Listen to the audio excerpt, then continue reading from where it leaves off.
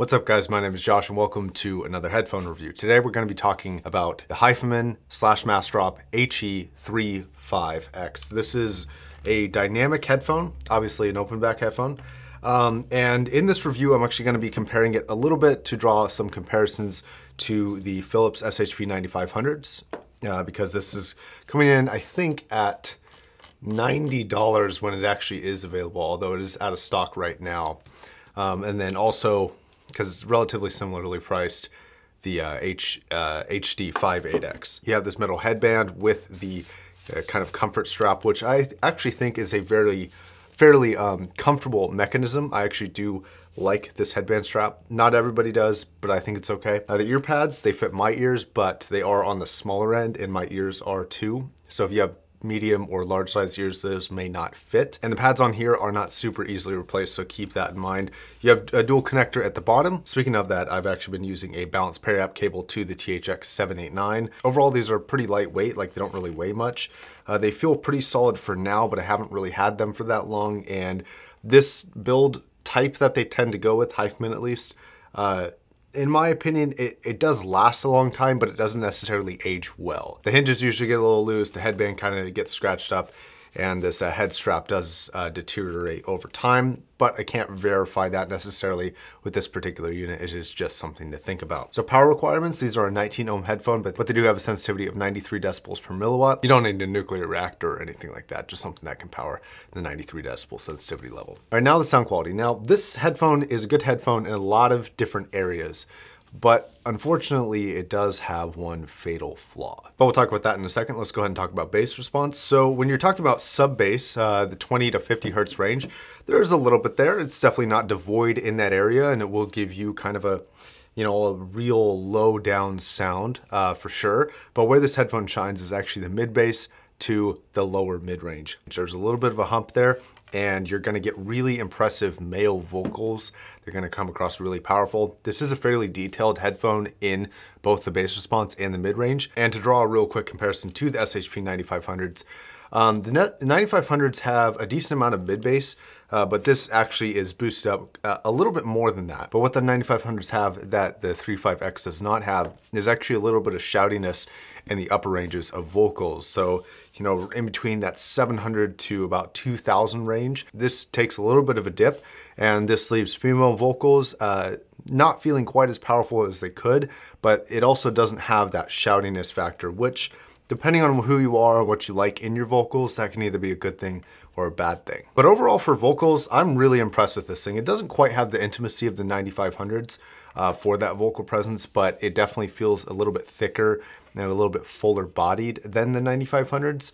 And you know, something that not every headphone can do really well is texturize deep male vocals.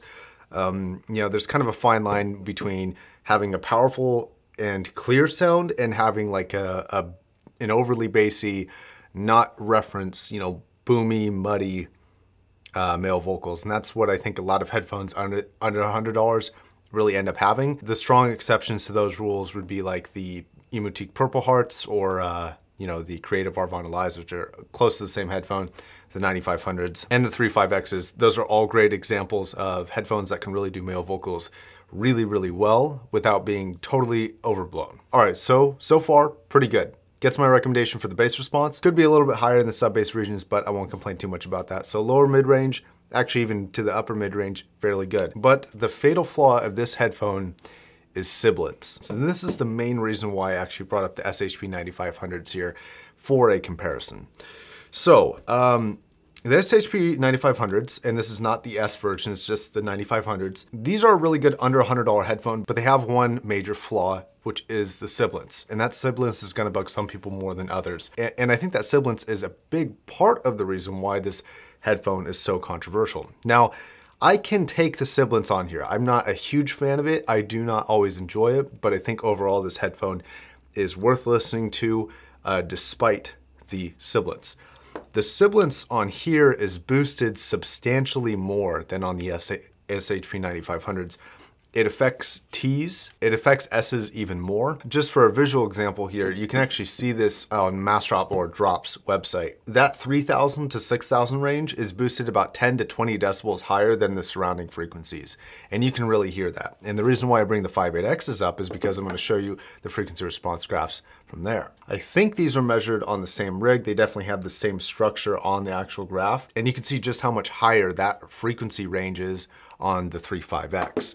Granted, the 58X is almost twice the cost, but I'm really just showing this more of a visual example to explain what I'm telling you. All right, so sibilance is going to be the fatal flaw of this headphone. Other than that, it's actually pretty good. So the air frequencies of the treble is pretty nice.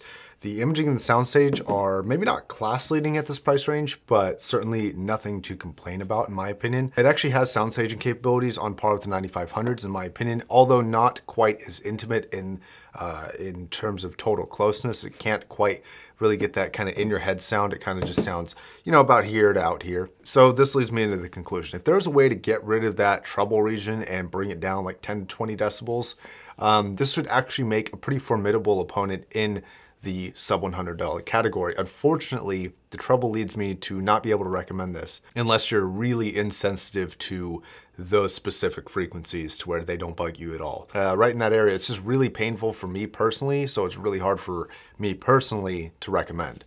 So I think that's gonna wrap it up. Thanks Massdrop for sending this out. Of course, they didn't ask, otherwise try and influence me to give this a good review or a bad review, as you can probably see. So you can check these out in the link description down below, but I'll also leave a link to the 35X, which is a great headphone, and the 9500s if you are interested, because they are now, or again, available on Amazon. All right, guys, I think that's gonna wrap it up. You can follow me on all my social media accounts, Instagram, Twitter, Facebook, Patreon, if you do wanna consider financially supporting what I do to get early access to videos exactly like this one. All right, spiel's over. My name's Josh, signing off.